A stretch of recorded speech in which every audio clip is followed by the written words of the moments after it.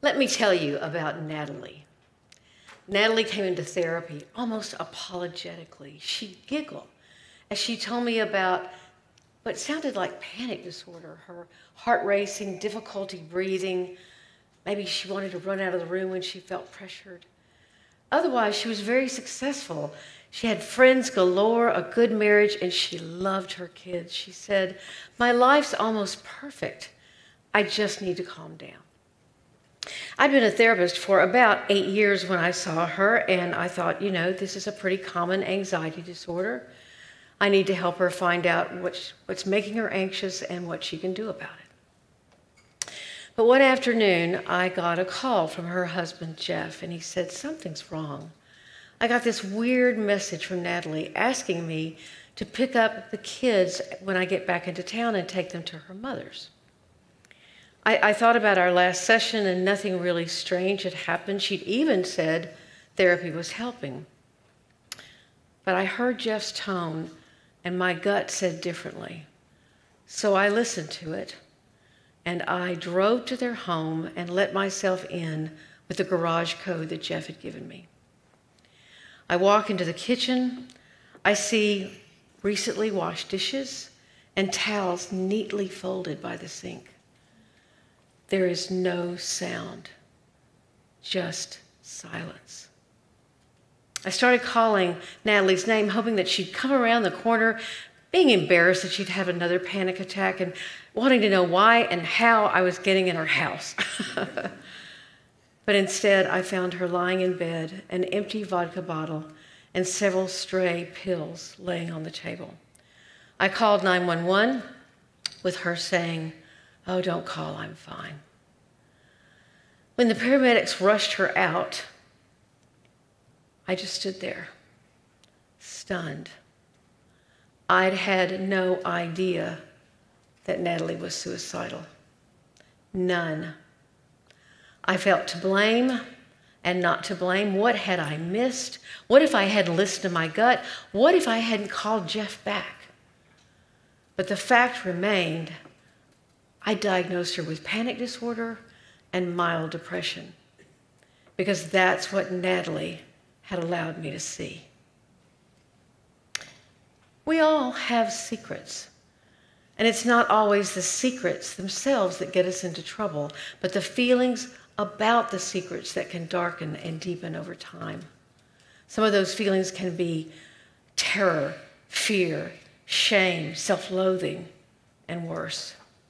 Unfortunately, many of us learn that it's not okay, or we're just never taught that it's okay to express those feelings, so we deny their existence. On the outside, we're fine, while on the inside there can be immense feelings of despair, loneliness, and hopelessness. Natalie had secrets, but it was her secret feelings that nearly killed her. Can you imagine a world where talking about these secrets is not shameful? Is it possible to create a culture where expressing those feelings is not shameful, but actually can be seen as healthy self-acceptance and even personal strength? 16 years and hundreds of patients later, I wrote a blog post. I was describing people like Natalie and what it might be like to live their lives day in and day out. I just wrote about successful-looking people who were hiding their struggles. I didn't think it was particularly profound. But that post went viral because I had called it and defined it perfectly hidden depression. My email was swamped with messages from people who said, "I have these feelings and no one knows. It's like you're in my head." And the more I wrote and received feedback, I began to understand how trapped people can feel in this cage of rigid emotional control, with fear and shame keeping them terrified of discovery. So I put two and two together and said, oh, a perfect seeming life can serve as camouflage. But there's an obvious problem. How can we identify that someone needs help if they don't tell us, feel like they can't tell us, or don't know how? For example, let's say someone like Natalie makes a tentative trip, maybe goes to the doctor or a clinician's office. The professional would do what they were taught to do, which was to assess the presence of mental illness using the Diagnostic and Statistical Manual of Mental Disorders. The DSM, as it's called, offers internationally recognized psychiatric symptom checklists, some of which are then required to earn a certain diagnosis. This is based on the medical model of mental illness, which many believe overemphasizes the biological aspects of depression. But it becomes the lens through which that professional begins to see the problem, and certain questions are then asked that reflect those symptoms and that lens. Does the patient report sleep and appetite disturbance? No. Has the patient lost pleasure in things they used to enjoy? No. Does the patient have foggy thinking? No, not till right now. Does the patient have suicidal thinking? No. My life is far too full of grateful things. The exact process I'd used with Natalie. The problem is the lens. Your lens determines what you see. Combine the limitations of that professional's lens with the patient's fear of revealing vulnerability, and my friends, we have a problem. In 1993, the founder of the American Association of Suicidology, Edwin Schneidman, was a well-respected thought leader and researcher in the world of suicide and depression. He coined a term called psychache, meaning intolerable emotional and psychological pain. And his research upended common psychiatric thinking at the time because he found that psychache had more to do with suicide than depression. Pain is at the core of suicide, he said, meaning that the answers to treating people with suicidal feelings does not lie in the assignment of a diagnosis, but by an acknowledgement and working through of that pain. 2 years later, Sidney Blatt, another renowned researcher, warned that when perfectionism is found alongside depression, it can drastically change depression's presentation and must not be assessed through diagnostic measures, but through understanding the perception of that person of themselves and their world. But we are so governed by the medical model of mental illness that unless someone's depression meets the criteria, the official DSM criteria for depression, it is likely to be missed, while suicide rates are skyrocketing worldwide.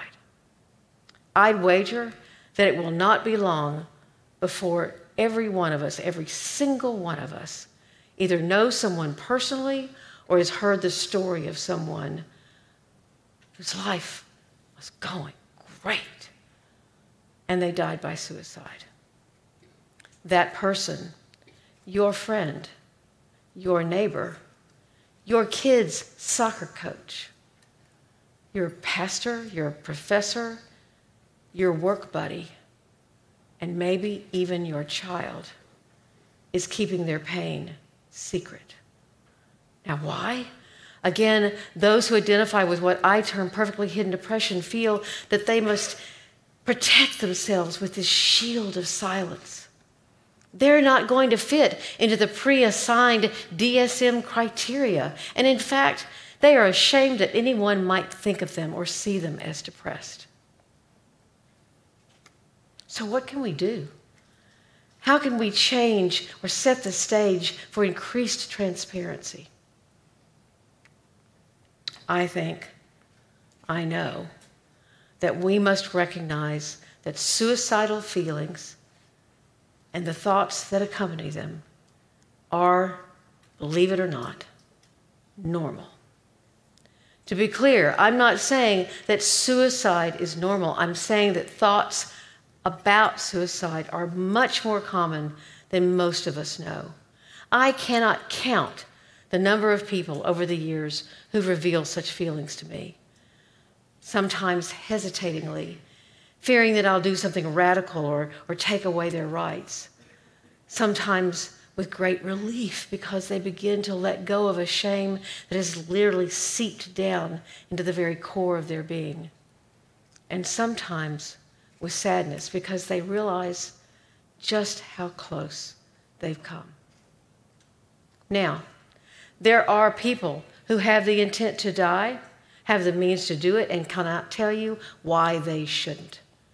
Those people tell someone like me because they want my help to keep them safe, and they must be taken very seriously. But so many suicidal feelings are natural, human, normal responses to what has happened in your life. So why don't we treat it as normal? Why don't we talk about the feelings that we would talk about any other way? Why don't we ask, well, when do you feel this? When do you not feel this? What's it like to talk to me about it? Have you ever wondered what would make it go away? Questions that we would ask about any other feelings that a person was trying to understand and cope with. But these are not questions about symptom criteria. We are going to go in the direction that John Summers Flanagan wants us to go, which is working toward a strengths-based assessment of suicide. Now, what does this have to do with you? You're probably not a clinician or a doctor. How would you respond if someone told you they were thinking about taking their own life? Sadly, the instinct is often, I can't believe you said that. You know you have people who love you. How can you be so selfish? And the quickest way to end a conversation is to blame someone for the way they're feeling, or to suggest that no one that was literally loving and caring would ever have that feeling.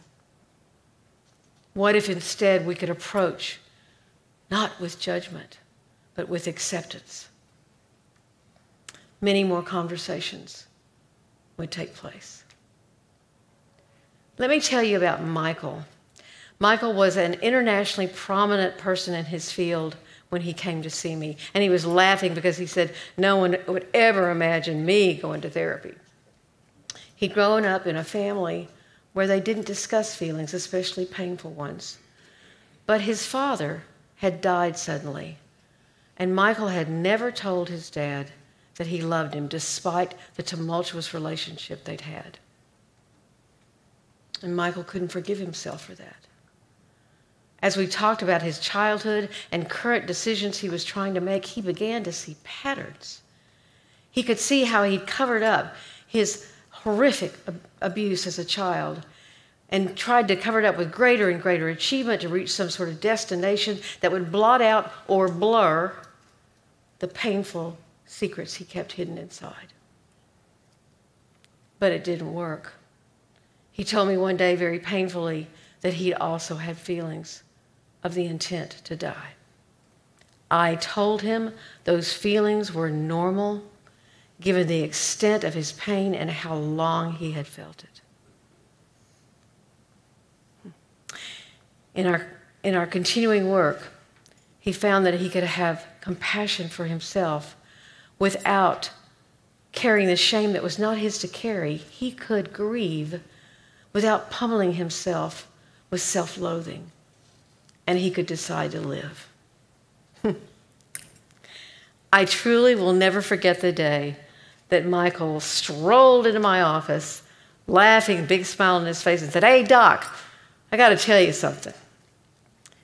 I was on this crowded airplane, journaling instead of working, writing about my childhood and my father in public. And when I felt a tear roll down my cheek, I didn't care. We all have secrets, but the cost that can accompany the feelings of those secrets has never been more evident. But you and I can realize we can have an impact right now on our culture so that transparency is seen as strength. Thank you.